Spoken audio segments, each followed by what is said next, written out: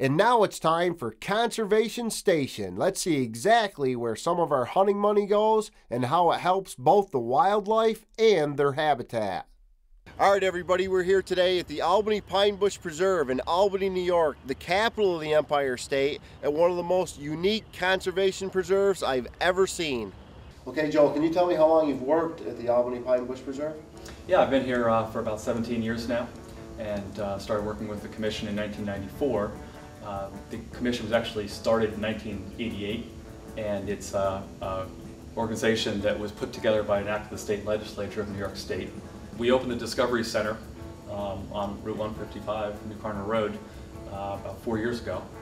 And we have a whole education staff, and they actually are involved with thousands and thousands of students, people from every age, the little ones all the way to adults. There's programs of every kind available for them. And people can come and learn about this place because even though we're right in the middle of a very suburban urban area, a lot of people don't even know we exist. You can see this is Route 155. Here's the New York State Thruway. Right through it this way. Right down the middle. Yeah, so it basically effectively chops it right in half. So I almost think of it as like 4 little preserves, you know? Yeah. But yeah. I mean, obviously 155 is less of a barrier than the Thruway is for right. wildlife movement, but. And again, this is city structure over here. This is all city. You can see, gotcha, all the way around it.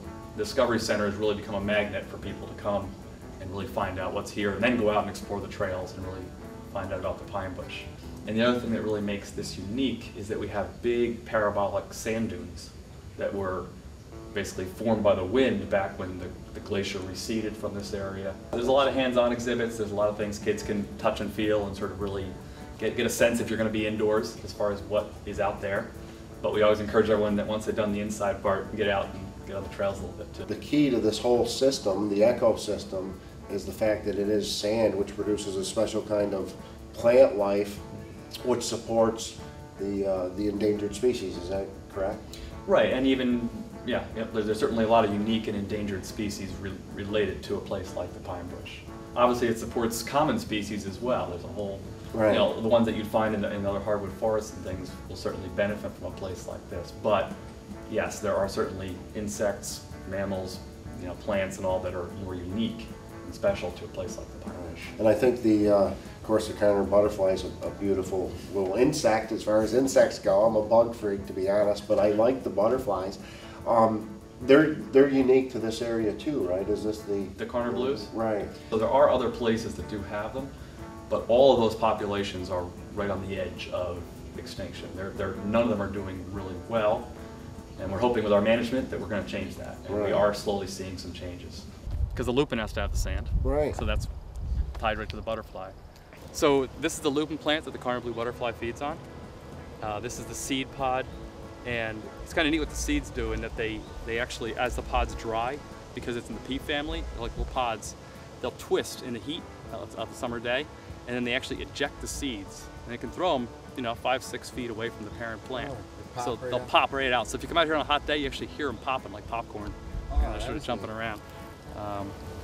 But yeah, so there's lupin all through here. You can see quite a bit of it. Whether it's hiking or whether it's mountain biking, there's horseback riding, cross-country skiing, hunting, all are activities that are allowed and are really a benefit to the people who live and work in the area. All right, hunting, I like the sound of that. But obviously there is also a management aspect to it as well. Right. And that's where DEC primarily gets involved because they're the ones who regulate hunting, fishing, trapping in New York State, and here in the pine bush as well. So when people come here to do different activities, hunting is one of those activities that they enjoy. And it helps us manage the deer herd, keeping the population at a level that's acceptable as it relates to the pine barrens and the plants that are here, because they do tend to overbrowse. It certainly is an activity that has a history here. It's going to continue here. It's something that DEC and the Pine Bush Commission value and that we want to keep going long term. Well, I know for hunters, that's a good sign. Look at all the nuts right there in that one little tree. That's beautiful. Well, I see another management technique that you guys use, I think, that the Indians also use is burning. You do a lot of controlled burn things also? Right. And we're doing it not so much for the hunting aspect of it, but we're obviously doing it to manage an area that historically would burn every 10, 15, 20 years. And that would keep the pine barrens as a pine barren. Now, how does somebody get a hold of the Albany Pine Bush if they're interested in just coming? It's a walk-in type thing, or do you have a website? Of course, we have a website, like everybody else does these days. So yes, it's albanypinebush.org, all one word. And there's all kinds of information on that site that'll help you know about the programming, or you can just come for a walk on your own, a self-guided walk on the trail system. Well, that's awesome, Joel. Again, thanks for your time. I appreciate problem. you talking with us, and keep up the good work. Thank you. Thanks.